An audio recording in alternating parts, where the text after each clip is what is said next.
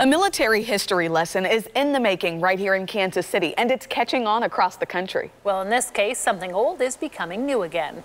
41 Action News anchor Cynthia Newsom shows us how this tapestry is honoring veterans. A simple strand of thread is connecting an honorable past to a bright future.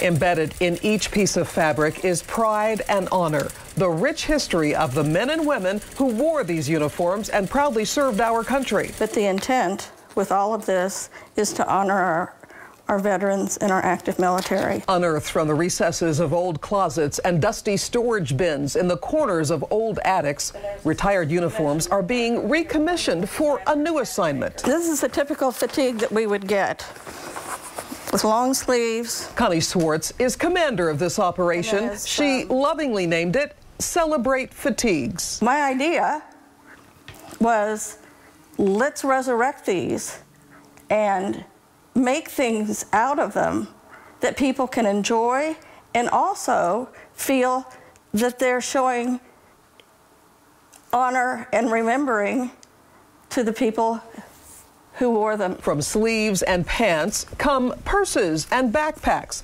dog scarves, scrunchies, and face masks. Connie's husband, Barry, was a first lieutenant in the Army Security Agency. He served in Turkey during the Vietnam era.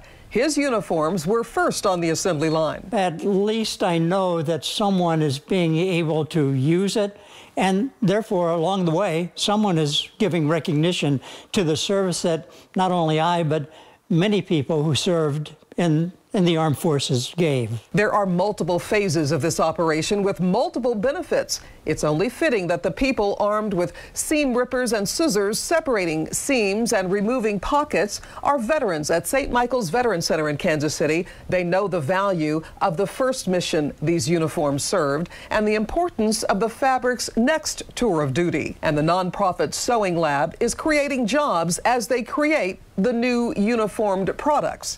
Connie believes the customers are the final layer in her fabric of spreading military pride throughout the U.S. It's a unified force in our country. We don't have many of those right now. And this, to me, is a unified force that everybody can put their fingers and hands on. Repurposing a proud past and honoring our country's legacy.